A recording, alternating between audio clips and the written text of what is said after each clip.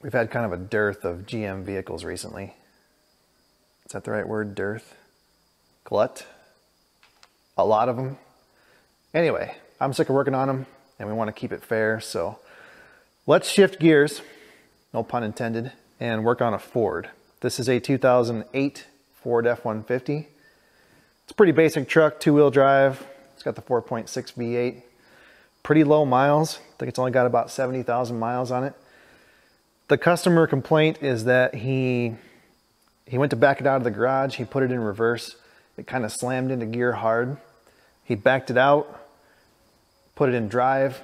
The truck will drive forward, but it doesn't have any power. It kind of feels like something's dragging. I guess there were some warnings on the dash. He thinks that possibly it has a bad shift solenoid and that it may be stuck in two gears at the same time. Just poking around a little bit, it has a code P0731, which is an incorrect gear ratio. I'll warn you guys right now, I'm not an expert about automatic transmissions. This is about as far as I want to go with one. If anything internal has to be replaced, you know, we're just going to send it out. I install them and remove them, but I don't get into the internals. That's a job for a specialist. Oh, I was wrong. 107,000 miles.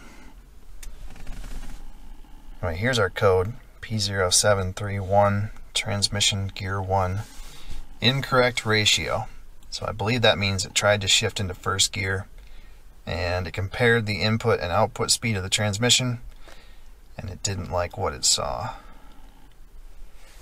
So we're going to go here. We're going to pull up some data.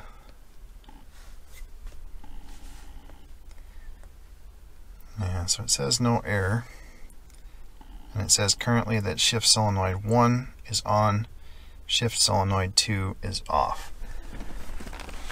So in service data here we have a little truth table. And it shows you what solenoid configuration is required for each of the 4 gear ratios. So it should start with a 1 on and 2 off, like what it is. And then to shift to second gear, it turns the first solenoid off. I believe what's happening is that this guy here is stuck off. It even has a table that shows you that. So yeah, if SSA is always off, essentially you have nothing but second gear. Anyway, let's fire it up. It has kind of a whining sound.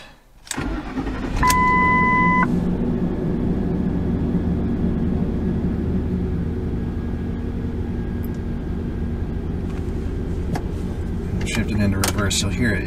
It really slams in hard. Yeah, that's not normal. Now if we shift to neutral, you should hear that whining sound.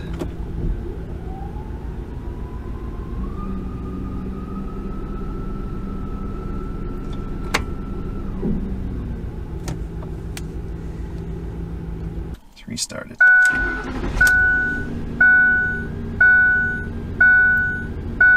And when you first start it, you don't have that whining noise. You have to shift through a gear first.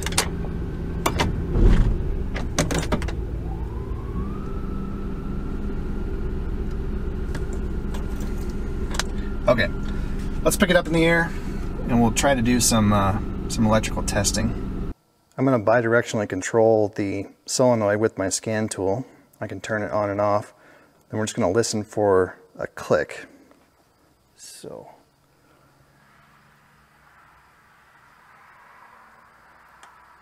on,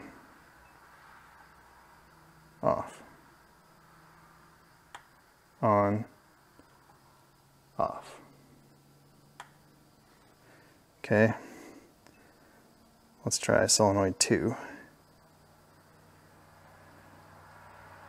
On, off. So it's definitely doing something. I'd say 1 is quieter than 2, but that may have more to do with where it's located in the transmission, or the solenoids themselves may be different, I don't know. We're going to try to do a line pressure test. This port 3 is the EPC port. electronic pressure control. So there's actually a solenoid inside the transmission that controls the line pressure. It's probably gonna just leak about everywhere. Of course, the converter's right there, so there's no good way to get a gauge on it. We'll try it here. All right, at idle, it should have about 35 PSI.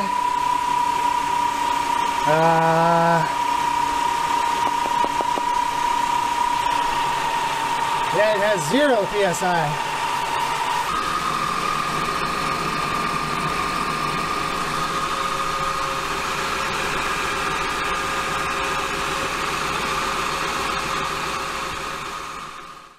Got some hardcore bikers out there. It's 49 degrees today. What's that, like 10 degrees Celsius? Pretty cold. Anyway, folks, I have reached the end of my transmission diagnostic abilities. I can read the pressures and check the solenoids, but I'm unable to tell you what any of that means. So I called my transmission guy and I described the symptoms. The transmission has all of its gears. It has good line pressure, but in low and reverse, it drags really bad, like it's stuck in 2 gears at the same time. Also, when you put it in neutral, it seems to wanna go forward. So he said, don't worry about that electronic pressure reading being 0. He said that doesn't mean a whole lot. He said it sounds more like you've got a catastrophic failure inside the transmission and it needs to be rebuilt. Based on his assessment, I have gone ahead and dropped the pan. And as they say, the writing is on the wall. We've got some major shrapnel in here.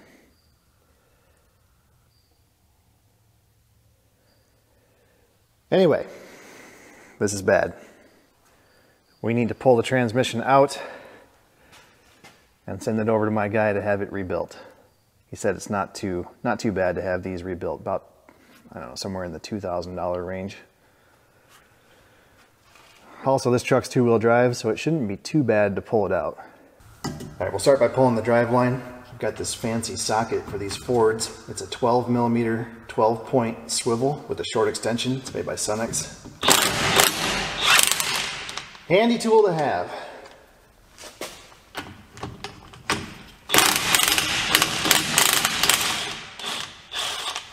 Although it's a little tight on this guy. It beats hitting a box end wrench with a ball peen hammer.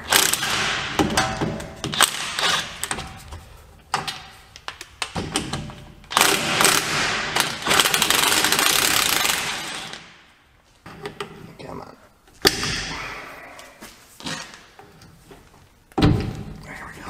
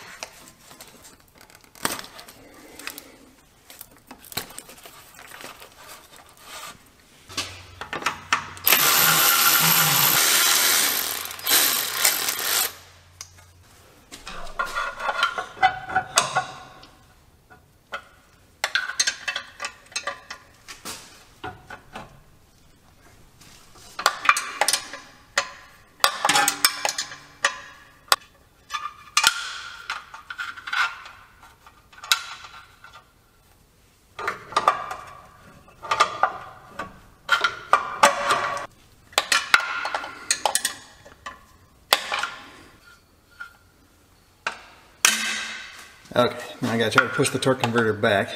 There it goes. Well, sometimes what happens in our climate is the little spud on the end of the torque converter, it gets seized in the crankshaft. So even though the converter bolts are out, the converter wants to stay with the flex plate because that thing's all rusted into one piece.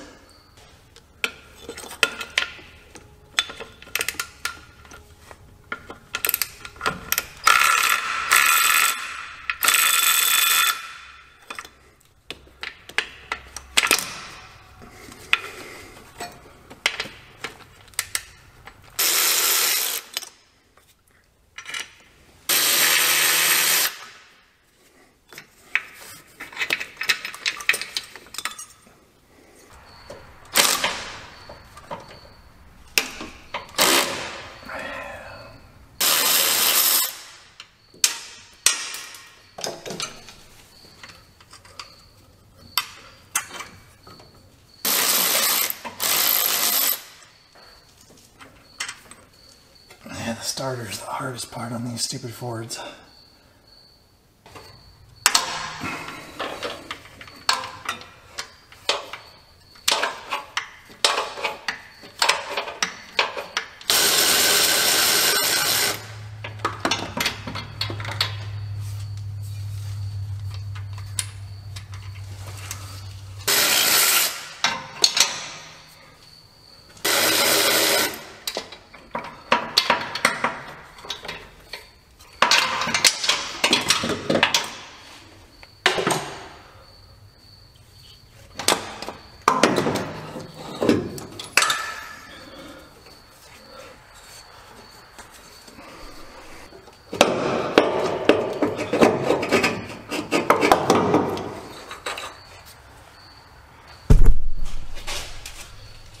Let's play a little game called How Many Times Can I Kick the Tripod?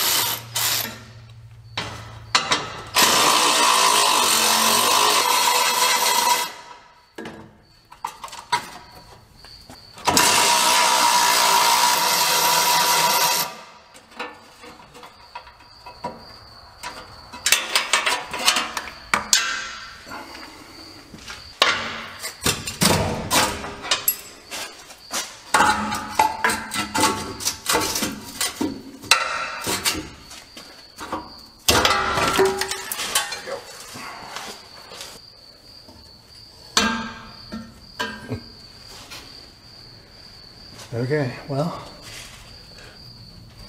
should be loose. Well, this is pretty sketchy, but if it works, it's gonna be a whole lot easier than messing with that exhaust.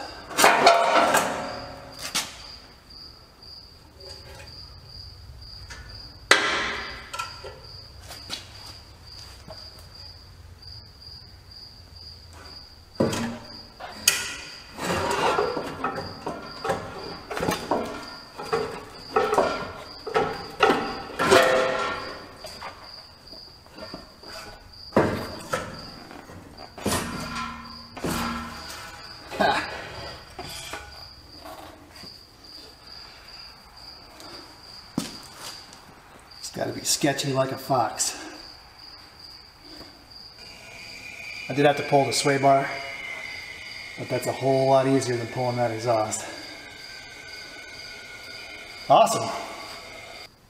I can't believe we just pulled a transmission without even breaking out the torch. Amazing.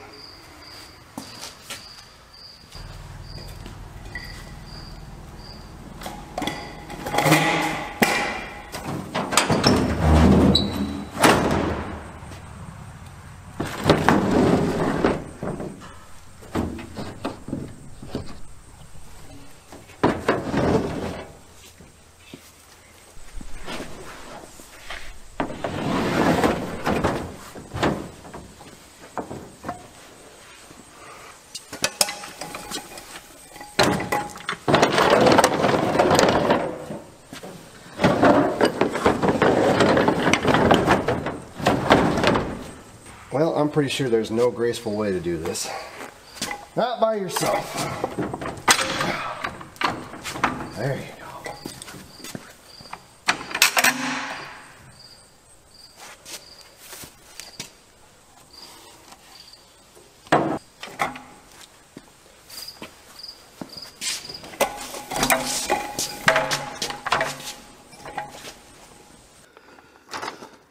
He says, rebuilt 4R70W transmission with HD valve body kit. Note, thrust bearing was blown in rear drum. So he installed a new drum, a hub, a spring, a retainer, and a new style bearing. We also have a new torque converter. We should be good to go. Well, he also asked me to bring him the radiator. He wanted to flush the transmission cooler. It's got a machine you can hook up to it. Flush all the nasty stuff out. Luckily, it's pretty easy to remove and install this radiator.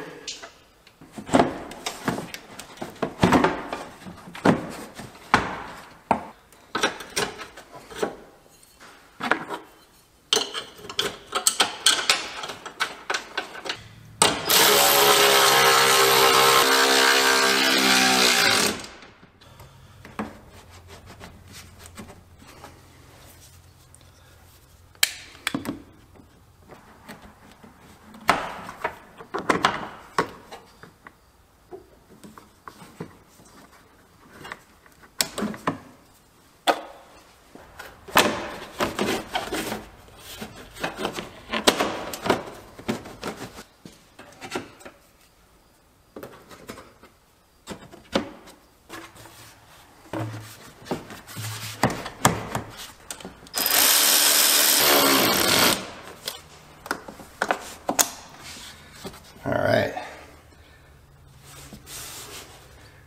Tell you what, that's the way to design a radiator. It's been, yeah, less than 8 minutes, completely installed. Okay, we're gonna put a little grease in the crankshaft snout, and then a little bit around these dowel pins. Well, hopefully it won't have to come back out for many years, but in case it does, make it a little easier for the next guy, because it'll probably be me. All right, I got the torque converter installed, and the transmission is roughly in place. Pretty simple, just the reverse of how we took it out, but I got myself in a little bit of trouble. There's these caps over the threads on the torque converter. I didn't see those, so I gotta try to pop them off. Hopefully without popping the torque converter out. Oh.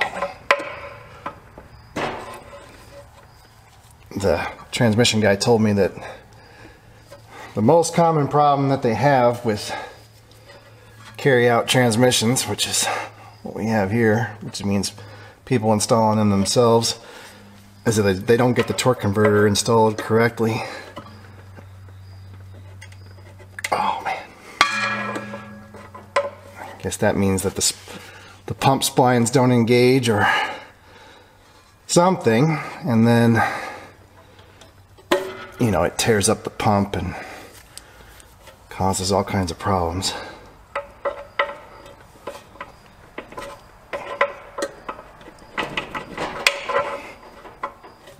Okay.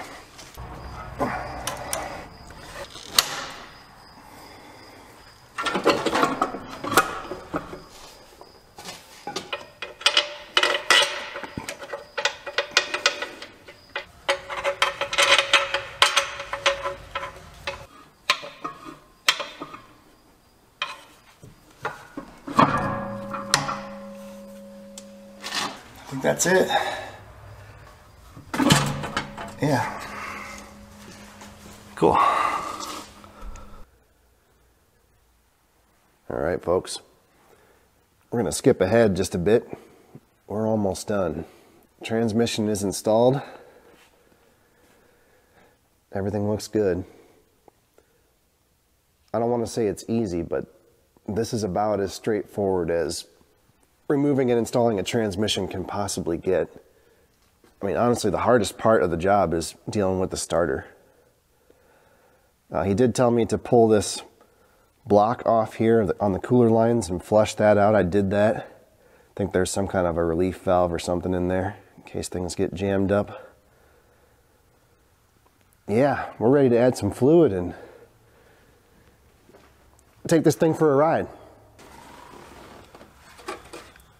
Well, he said the thing to do is add maybe 5 quarts of fluid until it's up on the dipstick, and then run the engine for maybe 10 seconds, let the pump fill the converter and circulate the fluid, and then just keep repeating that process until you end up with the fluid still on the dipstick after you shut it off. And then we'll have to do the final fill with the engine running.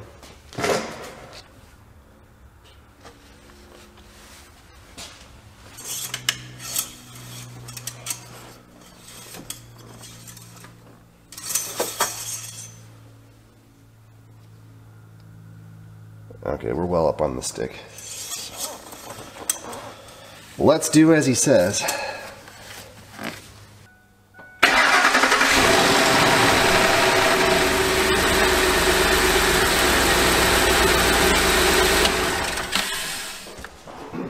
So we just don't want the pump to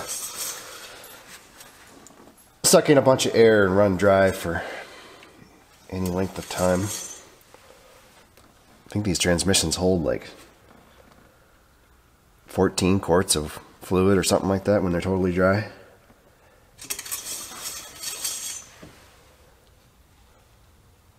Yeah, so it's clear off the stick again. 13.5 quarts later, I've got it where I want it. The ABS light is on. I had a couple of wheel speed sensor codes. I cleared them out, but I'm still getting this weird continuous memory code. So we'll have to deal with that. Well, let's go for a ride.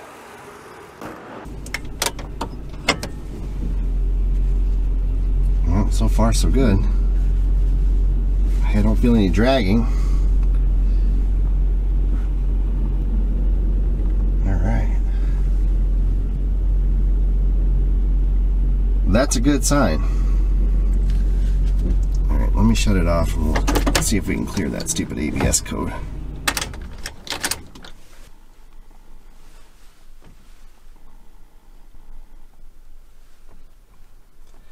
There we go. All right. Well, yeah, let's go for a rip. Here we go.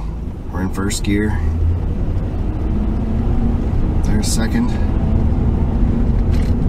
There's third.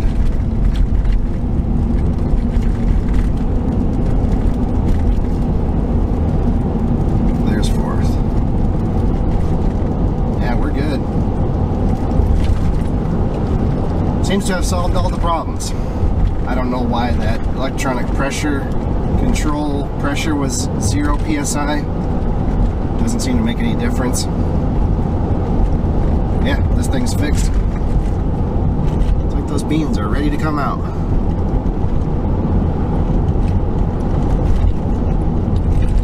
They've been picking some corn. I haven't seen any beans picked yet. Yeah, they still got a few leaves on them. Another week or so, everybody's gonna be busy. Alright, we made it back.